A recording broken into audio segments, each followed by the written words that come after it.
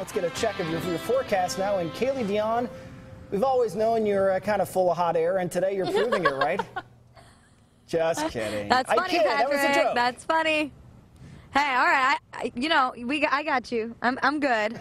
We're not joking around with this segment though, because I know probably you guys at home have maybe thought, okay, how does it work? A balloon being able to just float in the air. Okay, so I have my friend Heather Edvinson here. She is a Science City educator, and she's here just for us this morning to kind of explain to you the process of how it works. So I'm going to hand you the mic so that you can talk, because I'm going to be helping you demonstrate.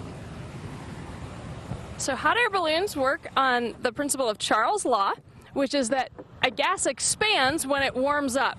So we have here some nice cold balloons. They've been in dry ice. I'm going to give it to Kaylee, and she's going to stick it in my hot water. It's nice and soft and crinkly.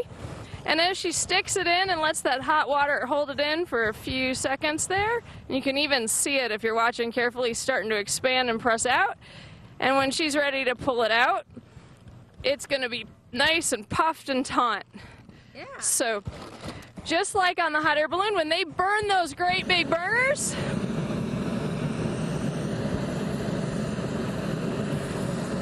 that heats up all the air inside the envelope, and that gives them their lift because that gas expands, and so it takes up, it's less dense, and that causes the lift, and they rise into the air.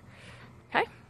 Awesome. Heather, thank you so much for joining us and showing us that. That's really important to know, especially if you're going to be watching these. And if you missed it, we're going to go ahead and put this on our website a little bit later on so you can show it to your kids before you head out here later on. So the forecast really important for the Balloon Festival. So Jeff Penner's been in studio helping me out today, and he's going to give you the nuts and bolts of the forecast. Jeff, you got good news? I do. And Kayla, I can't believe Patrick said you're full of hot air. That's just not right. You're the nicest person on the planet. Yeah, I can't believe it.